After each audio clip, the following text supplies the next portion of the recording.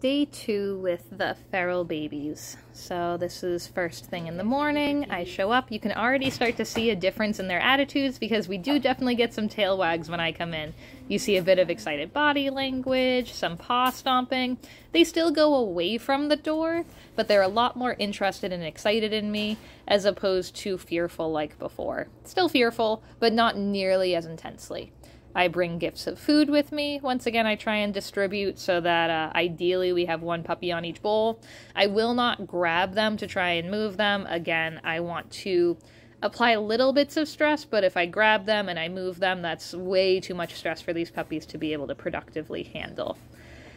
Now, after the mealtime, they started looking like they kind of wanted to play, and I love using play for fearful dogs. If they're starting to engage with me, you can see I'm doing this little tiny finger game here, where I can just move them towards them a little bit, and I can often start to get some pawing, or just the beginning of a play bow. I'm getting that little tail wag from the puppy up front. When they didn't really want to engage with me like that, I decided to take a nap on a fresh pee pad. And again, you can see me laying down makes me a little bit less threatening, so now I'm getting some sniffs, I'm getting a little bit more interest, a little bit more play body language there from him. He's so cute.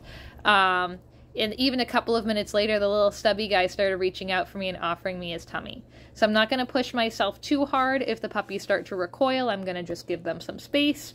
But I'm giving them the opportunity to engage with me in the way that they are looking for.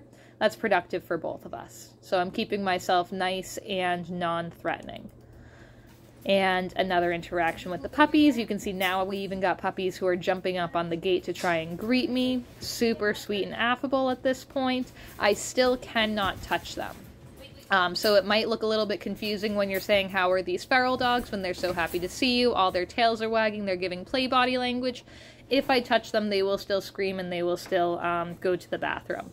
So, but they're excited to see me because I've meant really good things every time I come out, and I'm not pushing them too much.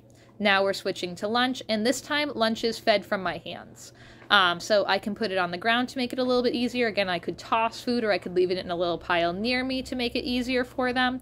But a lot of the puppies were actually eating out of my hand at this point. So once again, I'm just trying to build value with myself. My husband's also doing stuff like this, so trying to build value with the both of us.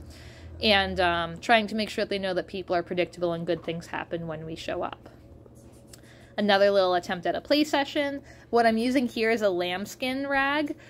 These are really high value for a lot of dogs, so they were starting to show some play body language, so I wanted to go with that.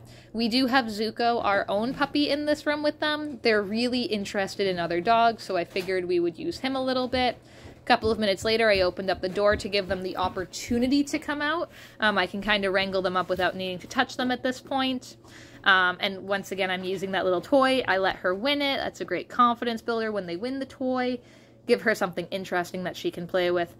I am not leaving a ton of toys in their play area right now. I actually want their play area to be kind of boring when I'm not there, because I want the excitement and the fun of me being there to stand out, especially those first couple of days.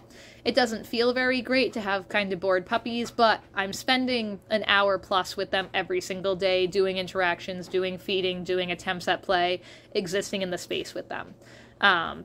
But I want to make sure that they're not having so much fun and freedom when I'm not there, that when I come in, I am really boring or I'm scary because it's unnecessary. And one more play session a little bit later. Now we have Zuko. You can see that the puppies are actually starting to want to come out of their area.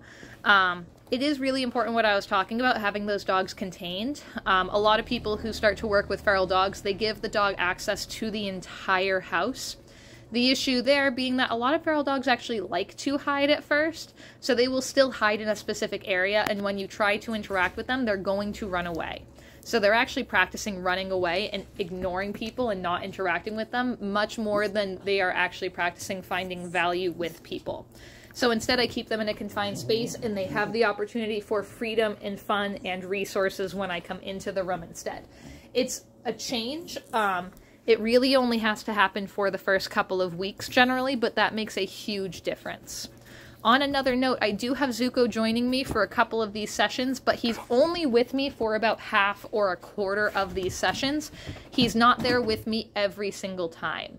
The reason being for that is they already seem to like dogs. And I don't need to necessarily build any more value with other dogs. I need to build value with people. So I can have Zuko in the room to build some of their curiosity, let them see how I play with him, let them have kind of the fun outlet of being able to interact with Zuko, but I'm not having him in the room every single time. That would actually cause more issues because they are much more likely to decide to bond with him instead of trying to bond with people because they would have no reason for it. So now we're really starting to get some play from a lot of these puppies. I'm going to let them win the toys. I'm also not forcing Zuko to interact. So if you have any of your own pets, don't force them to interact with fearful dogs. Feral dogs I've found do really well with other dogs, but not all dogs like all dogs. So your dogs might not enjoy them. And this was our last interaction for the day. You can see how excited they are and jumping on me and letting me pet them. How sweet.